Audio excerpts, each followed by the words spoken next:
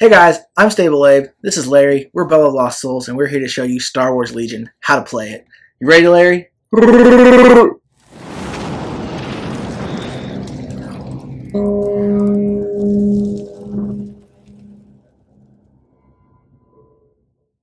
So, to get started, Star Wars Legion is broken down into game rounds, and each game round has 3 phases. You've got the command phase, in which players choose which units are going to activate first and issue commands. You've got the activation phase, in which players alternate turns activating units. And then you've also got the end phase, which is kind of a cleanup phase. You finish off what's going on. So it's got a little battle set up here, and we're going to go through how normal actions work. First off, let's talk a little bit about cards and the anatomy of a card in Star Wars Legion. So as you can see here, we've got our Rebel Troopers card, and that's kind of the basic breakdown of a card. Now, Rebel Troopers card is going to have a number of different things in the card. Up at the very top, you're going to have, top left is going to have your faction symbol. That's going to be the Rebel Alliance in this case. Going over, you'll have the name of the unit. That's Rebel Troopers. And then going over on the top right, you'll have the rank of the unit. In this case, it's going to be a core unit, and the number of models in your unit. In this case, 4. Coming down back to the left and going down on the left side, you'll have, first off, the points value of the unit. That's going to be the basic point value of the unit without any upgrades. And then you'll have the various upgrade types the unit can take. Each one of these icons corresponds with a separate upgrade type, such as Trooper or Heavy Weapon Trooper. And you can take 1 upgrade card per upgrade item. In the center of the unit, you're going to have any special rules that the unit has, in this case Nimble, and a description of how it works. Then going over on the far right, you're going to have the defense dice or armor dice that they roll, as well as the number of wounds and the morale of the unit. Coming down, you'll have the offense and defensive surge slot. Not all units have either of these. The top slot, which in this case is grayed out for the Rebel Troopers, shows what they convert offensive surges to. The bottom slot is what they convert defensive surges to. Below that, you're going to have the movement value of the unit, their speed. It's going to be 1, 2, or 3.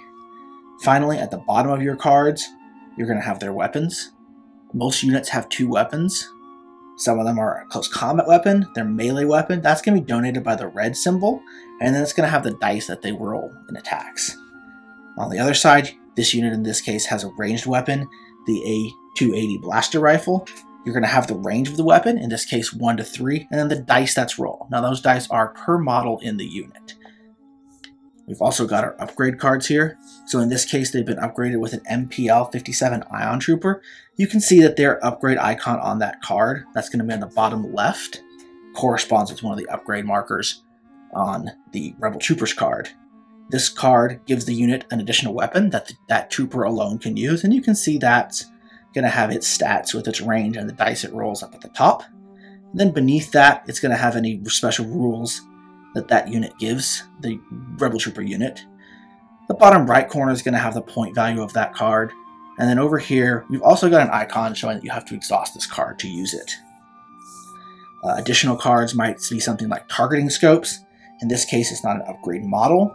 It doesn't add an additional model to the unit, but it does give us another special rule. That's basically how cards work in Star Wars Legion. Let's talk about some of the tokens you're going to use over the course of your game. The 2 most common tokens you're going to find are going to be the dodge token and the aim token.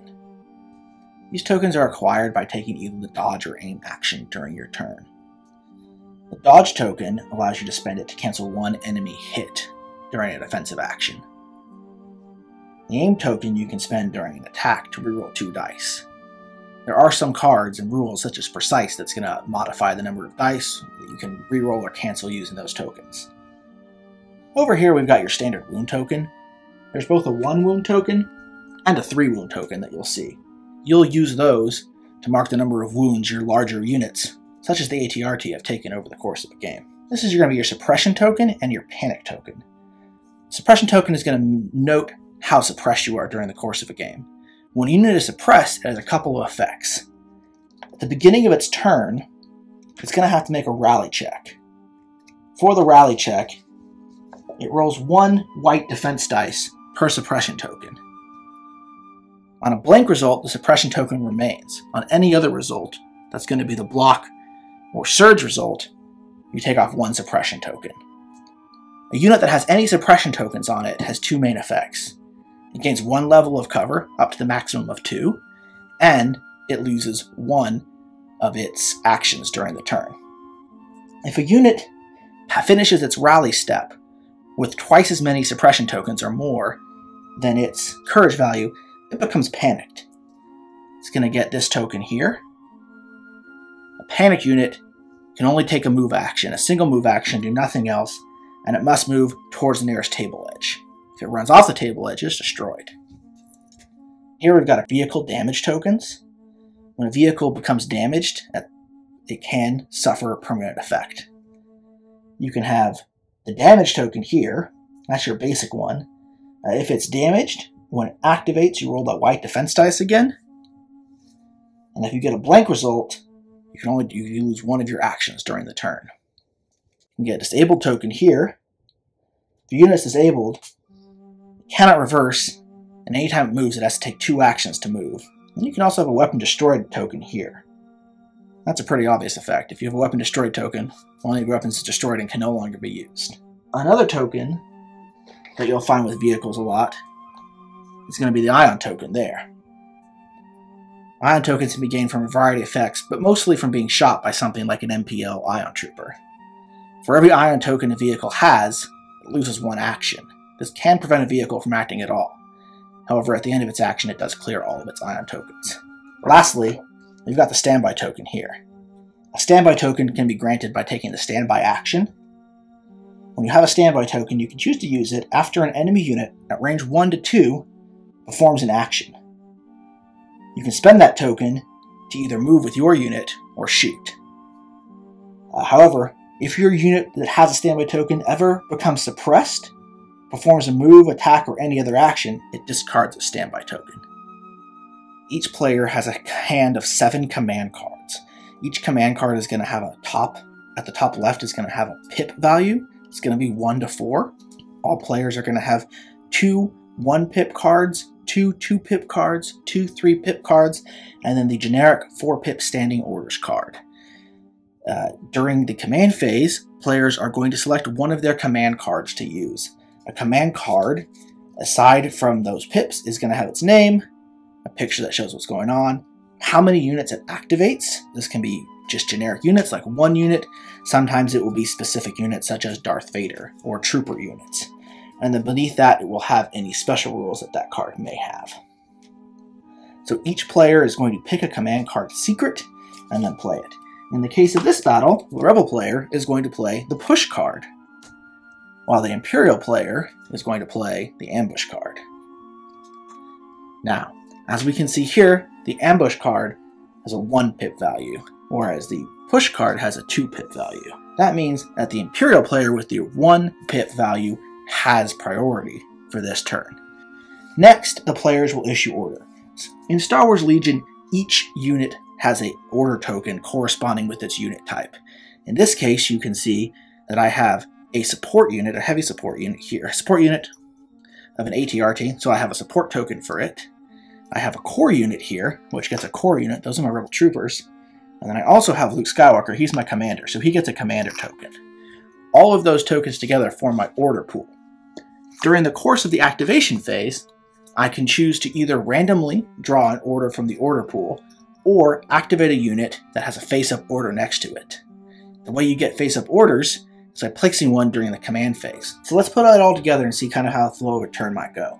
Going back to our example turn here, the Imperial player has played the ambush card and placed a face-up order token next to their stormtroopers, where the Rebel player has played the push card and placed a face-up order token next to the Rebel troopers and to their ATRT.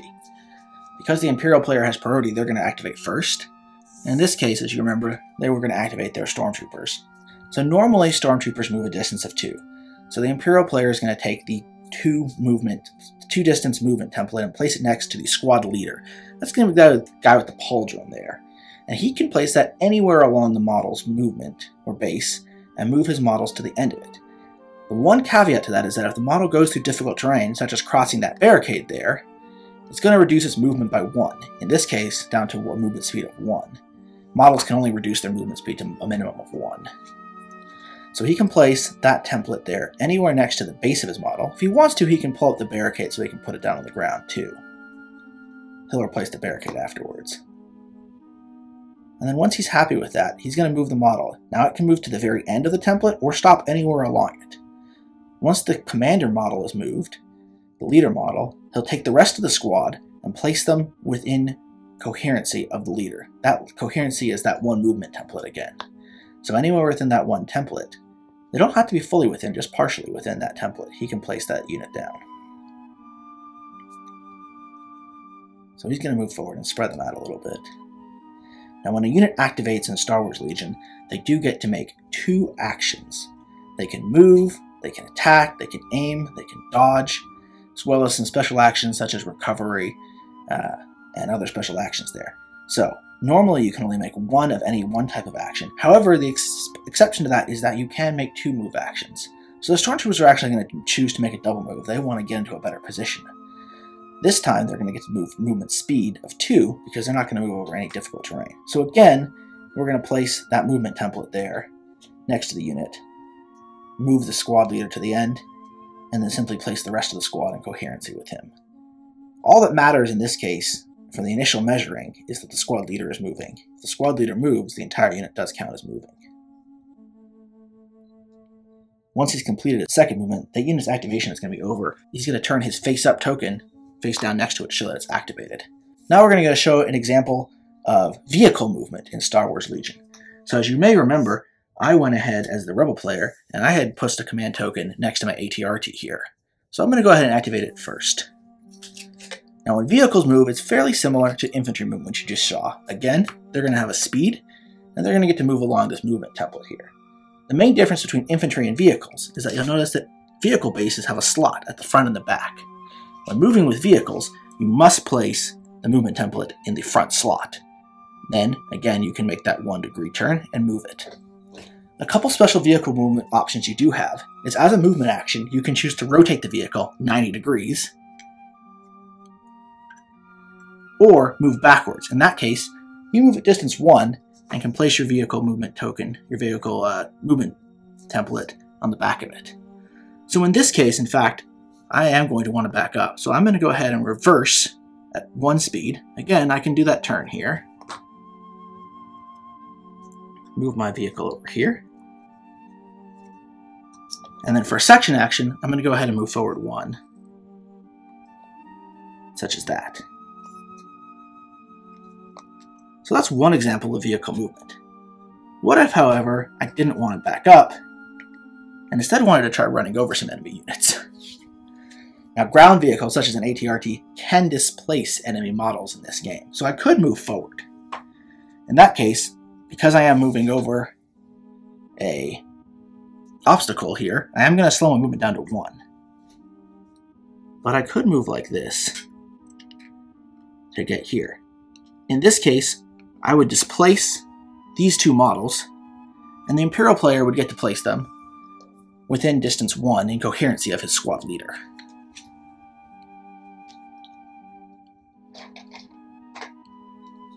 Afterwards, the unit that I displaced would take a suppression token. I could then move again. This time I'm not going to move my full distance, but instead I'm going to advance just in front of his bikes here and stop. Having moved twice, my activation is done, and I'll place my face-down token next to it. That's how vehicles move in Star Wars Legion. Having demonstrated movement, let's show how an attack works. Now, during a unit's turn, they can take a number of actions, as we mentioned. They can move, they can attack, they can dodge, they can aim, they can take the recover action, a standby action, or special actions on their cards. In this case, I'm going to go ahead and activate my unit of Rebel Troopers here. I'm going to take my first action and aim with them. That's going to get me an aim token, which I can use later. Next, I'm going to nominate the unit, and then I'm going to declare the defender. That's the unit I'm targeting. This unit here is going to go ahead and fire at these stormtroopers out there. Units can split fire per weapon type. All models with the same weapon in a unit have to target the same unit. Because I do have 2 separate weapons, the regular blaster rifles in the squad and then my ion trooper, I could target 2 models Instead, I'm going to fire all my fire into that Stormtrooper unit there. So next, I'm going to go ahead and measure the range. Ranges are going to be measured from my squad leader, here, to the enemy unit. Now, all my weapons have a range of 1 to 3, and you can see I'm clearly within range of the enemy models. Next, I'm going to go ahead and form my attack pool. So each one of my regular troopers, using their A280 blaster rifle, gets 1 black dice. That's going to give me an attack pool of 3 black dice. I'm going to go ahead and modify that by exhausting my MPL 57 Ion Trooper to fire his weapon. That's going to give me 2 extra red dice. I could choose for him to use the squad's normal blaster rifle for an extra black dice, but in this case I want the stronger attack. The next step in the attacking is going to be to roll these dice. In this case we can see there's a couple different results in the dice. The dice can have a blank result, the dice can have a hit result, can have a surge result, which is this symbol here, or critical result, which is this symbol here. In this case, I've scored 2 hits, 1 surge, and 2 blank results. Now my rebel troopers don't have any offensive surges, so that surge isn't going to do any good right now. However, after I roll the dice, I can re-roll the dice with any abilities I have. In this case, I can send my aim token to re-roll 2 dice. Because I have the precise 1 rule from my targeting scopes, I can actually re-roll 3 dice. Now let's be re-rolling additional dice when I aim. So I'm going to take these 3 misses and re-roll them. That's going to go ahead and net me 2 crits. So I'm up from 2 hits to 2 hits and 2 crits. Next, if I had any attack surges that I could convert, I would convert them. In this case, I don't have any attack surges and I don't have any ability to convert them. So we'll skip that. The next step is going to go ahead to apply dodge and cover. Now in this case, Stormtroopers don't have any dodge tokens, so we can't use that.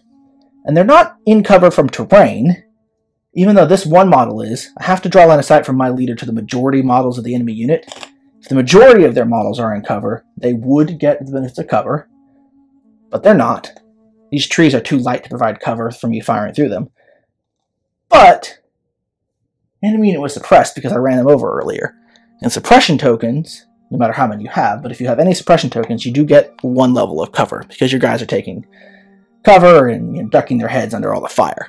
So they are going to have level 1 cover, and for each level of cover, the defender can remove 1, can cancel 1 of my hit results. Can't cancel crit results though, but that is going to take care of 1 of most hits there.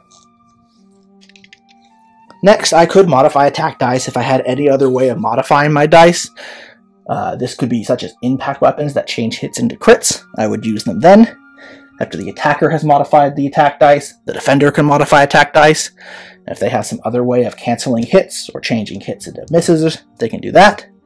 And then the defender is going to roll his defense dice. Now I've got 3 hits, so the defender is going to roll 1 dice for each hit that I've done. You'll find those dice on the card, and in the case of the Stormtrooper, they are going to be the red defense dice. So he's going to go ahead and roll the 3 of those.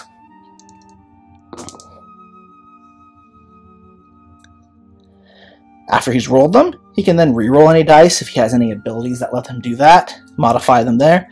Then he can convert defense surges. My Rebel Troopers have a defense surge conversion, but the Imperial Stormtroopers do not. They've just got a good defense dice. After that, again, the defender can modify them if they have any other ability to modify the defense dice. Then the attacker can modify defense dice. And finally, we compare results. So, each successful defense roll there, a block, cancels 1 of my hits or crits. In this case, he rolled 2. And he's going to go ahead and cancel 2 of my results, meaning that 1 hit goes through. In this case, it's going to deal a single wound to him. He can choose one of his models to take that wound. It cannot be the Sergeant if there's any option otherwise. And because these models only have 1 wound, it's going to remove the model. If you have a multi-wound model, they'll have a number of wounds that they can take before they're removed. They'll slowly accrue wounds until they're destroyed. You have to apply wounds to already wounded models if at all possible. And that's going to be how you do an attack in Star Wars Legion. Alright guys, thanks for watching us. That was how you play Star Wars Legion. Larry, it's a great game. What do you think? Awesome. Thanks for watching, and may the Force be with you.